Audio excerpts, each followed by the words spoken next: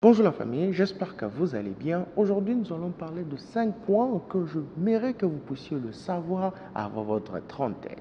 Are you ready?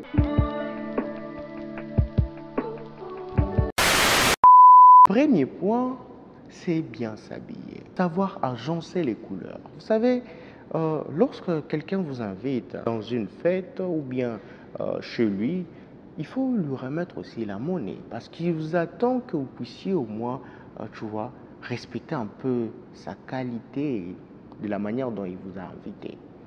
Et pourquoi venir avec des habits juste, oh non, je pars juste chez Jérôme, ou bien je pars chez Patrick, ou bien je pars juste chez Christelle. Non, il faut vraiment respecter l'invitation de la personne en s'habillant de la manière qu'il faut. C'est pas à tout moment que vous pouvez partir chez les gens avec des habits délaissés.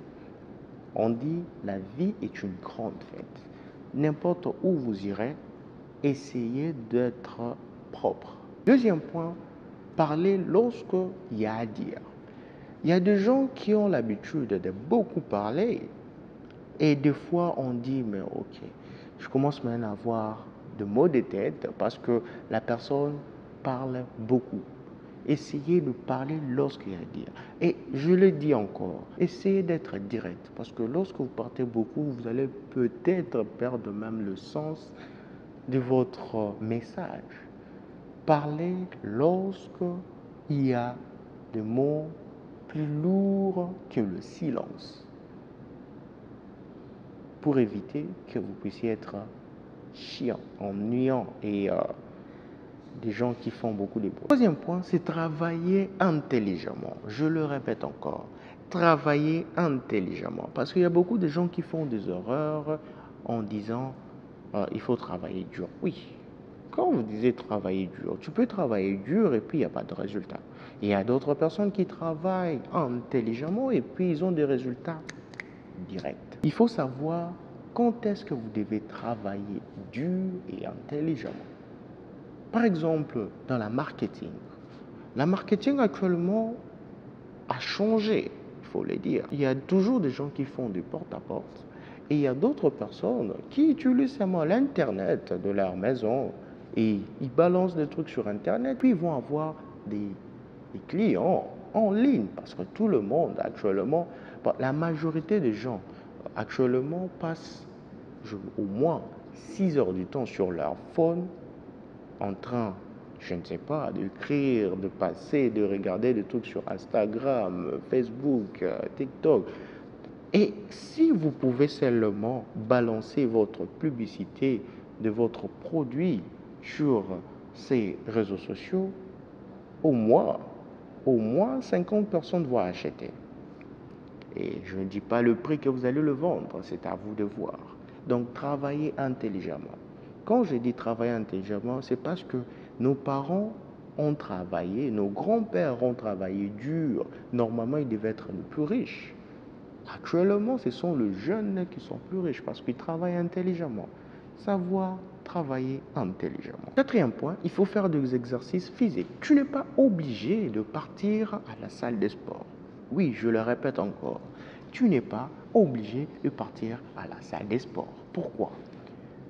Parce que la salle de sport, beaucoup de gens, quand ils partent là-bas, ils ne savent pas quoi faire. Ils sont un peu bouleversés avec les machines, ils ne savent pas quand est-ce que vous devez utiliser cette machine et puis comment l'utiliser. Et lorsque vous travaillez à la maison, vous avez des pompes, vous avez des abdos que vous devez faire, vous savez que vous devez courir. À la salle de gym, vous serez peut-être influencé par des gens qui prennent la stéroïde. Et ce n'est pas bien pour votre corps. Et lorsque vous travaillez seulement votre corps, c'est-à-dire des exercices physiques full body, vous allez voir que votre corps sera aligné. Vous deviendrez un mannequin à la maison, même pour vous. Vous pouvez être un mannequin aussi à l'extérieur, mais vous allez voir que votre silhouette sera bien dessinée. Oui, à la salle de gym aussi, votre silhouette sera bien dessinée. Pour dire que Lorsque vous partez faire des exercices physiques ou vous partez à la gym pour un peu agrandir ou bien avoir la forme de votre corps, on le fait pour booster en fait notre confiance en soi.